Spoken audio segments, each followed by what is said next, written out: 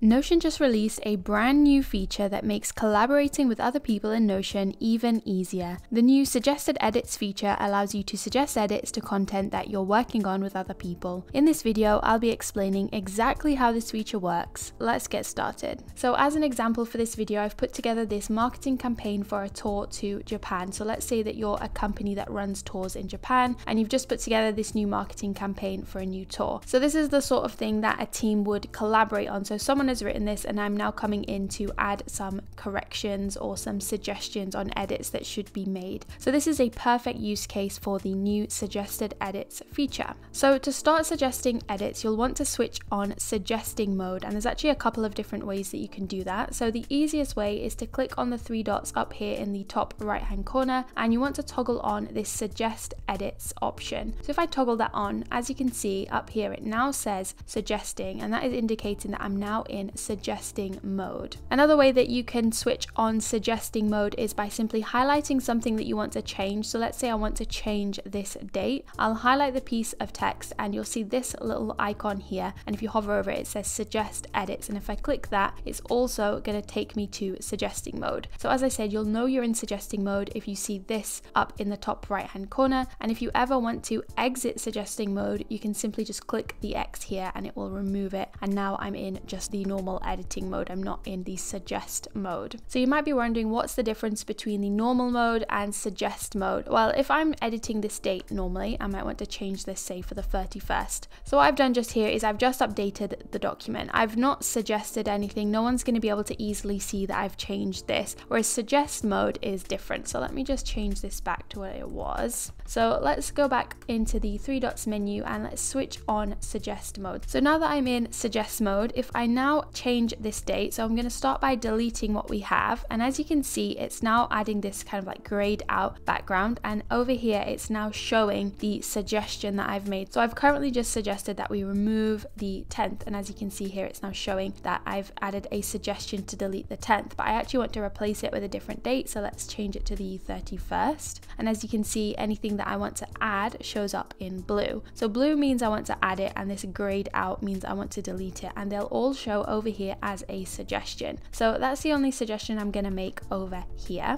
and these will then show up on the side to show the suggestions that I've made. So whoever is going to approve the suggestion or reject the suggestion can come over here and see these later. Let's make a couple more suggestions. Let's maybe add something to this sentence here. So at the end, I'm just going to remove the full stop, which as you can see has been added as a suggestion, and let's add some text here as well. So for this sentence here, I wanted to add a little bit more clarity on the offer. So I've added a little bit of extra info at the end, as you can see, and that's showing up with the blue background, which means I'm suggesting that we add it, and it's showing up here. Let's maybe add one more suggested edit. I want to add another line here inside this list. So here is another suggested edit that I've added, and that's showing up here. So at this point you might be wondering, so what actually happens once you've made these suggested edits? Well, the owner of the page will now receive an inbox notification notifying them that you've made these changes, and they can then come to this page and they'll see all of your suggested edits over here in the side. Now this is the really fun part that makes it so much quicker and easier to actually either approve or reject these edits. So let's say that I'm now the person that is here to approve or reject the edit. So the first edit was to delete this 10th date here and replace it with the 31st. So let's say that I agree with this edit. All I need to do is simply accept it by selecting this check mark icon. As you can see, once I've done that, the 10th has now disappeared. And the next suggestion was to add the 31st in here. So let's say I also approve of that suggestion. So I'll click the accept button, and that edit has now been made. So it's now been replaced with whatever it was before. So it's really quick and easy to actually just approve these edits. So this was the next one. So again, I have the choice to either accept it or reject it. You can also add a reaction, so you can react with any emoji here. So maybe I think this one is terrible, so I'm gonna reply with a cross mark. You can also actually add a reply to a suggestion. So let's say I want to reply to this saying, you don't have to be this sassy, but that's what I'm gonna reply with. You can also add files if you want to, or mention a particular person, page, or date. So if I want to send this message, I'll just click this button and it has now been added as a a comment. So let's say that I don't like this suggestion, so I'm actually going to click the reject, and as you can see, it's now simply been removed. Let's also reject the removal of the full stop. So this is now what we have. So it's simply just deleted that suggestion. Let's approve this final one. So if I approve it, it's simply just going to add that into the document.